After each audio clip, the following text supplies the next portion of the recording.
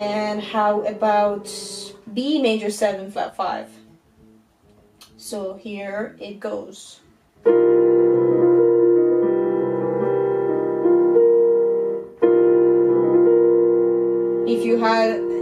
If you're brave and you had a ninth, it's gonna sound like this.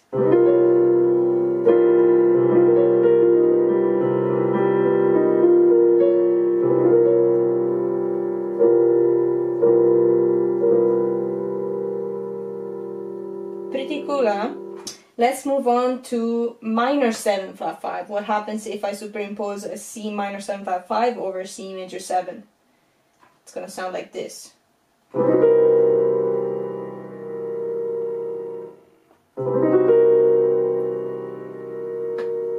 What about D minor 7 flat 5?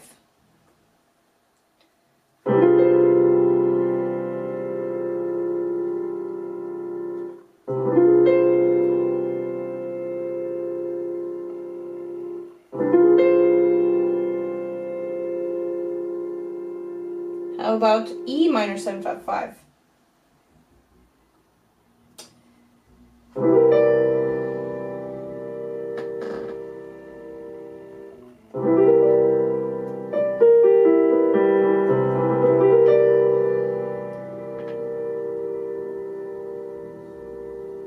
Pretty cool. G minor 7 flat 5. This is gonna be nasty.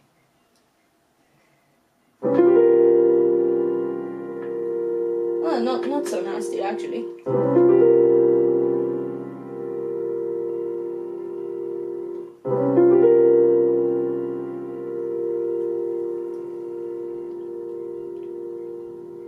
A minor 7 flat 5.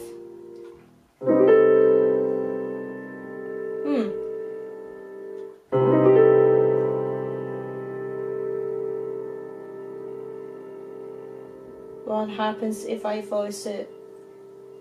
If I voice the C in first inversion?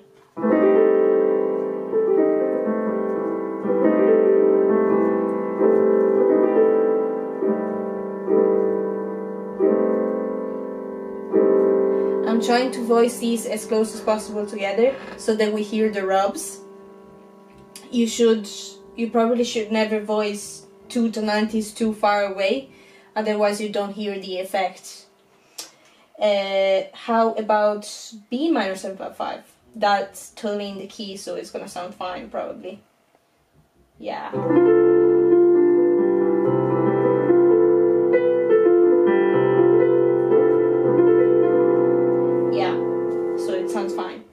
How about augmented major 7?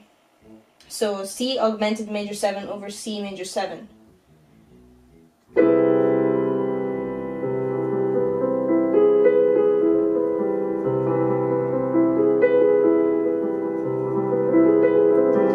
Actually, this chord is similar to another concept that can be used to create dissonance, not exactly polytonality, but dissonance, and that's called intervallic denial.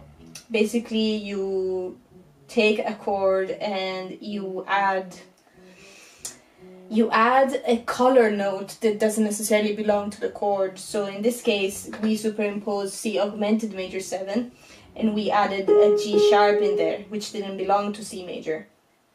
And it sounds like this. So it's quite nice. It's a nice technique as well. I recommend using it. How about D augmented major 7? So this.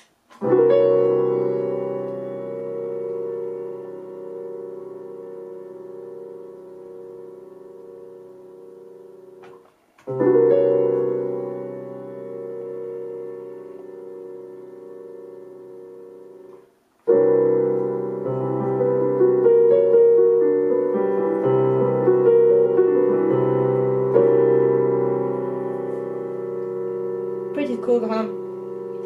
How about E augmented major 7?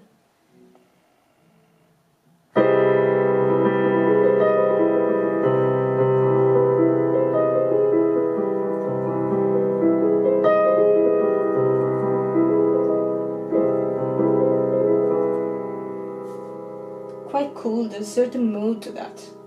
I like it. How about F augmented major 7? How about if I say like this? Yeah.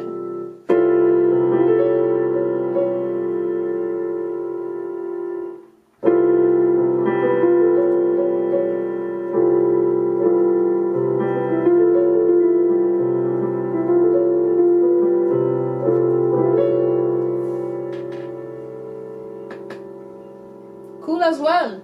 I really like these sounds so far. How about G augmented major 7?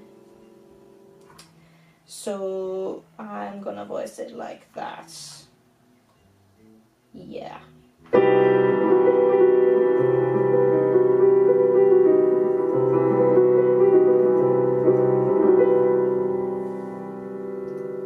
Actually, this is a chord that sounds really nice if you voice the C major 7 in second inversion and the G major 7, G augmented major 7 also in second inversion. So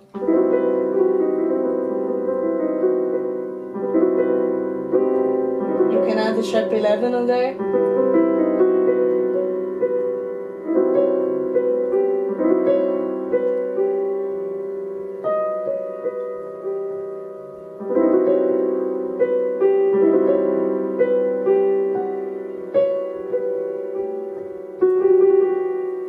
It's nice.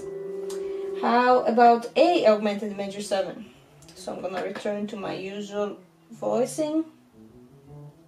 A augmented major 7, let me think, there.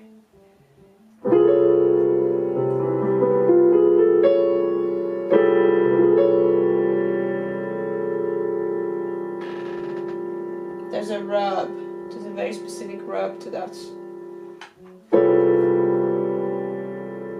I'm playing C sharp over C, F over E, so it's gonna sound dissonant. B augmented major 7. How do I make a B augmented major 7? Yeah, that way, yes.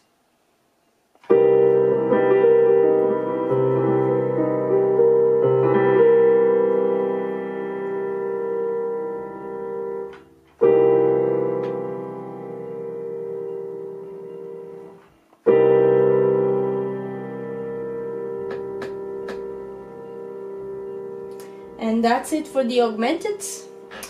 How about the diminished? So now I'm gonna play diminished, C diminished, full diminished, 7 over C major 7.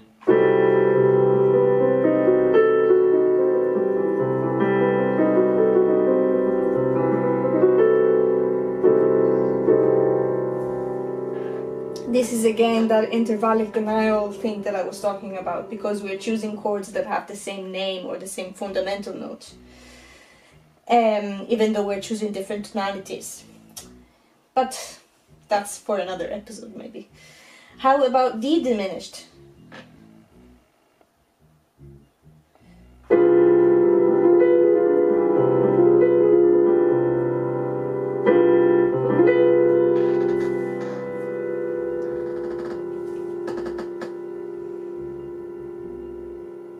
What about E diminished?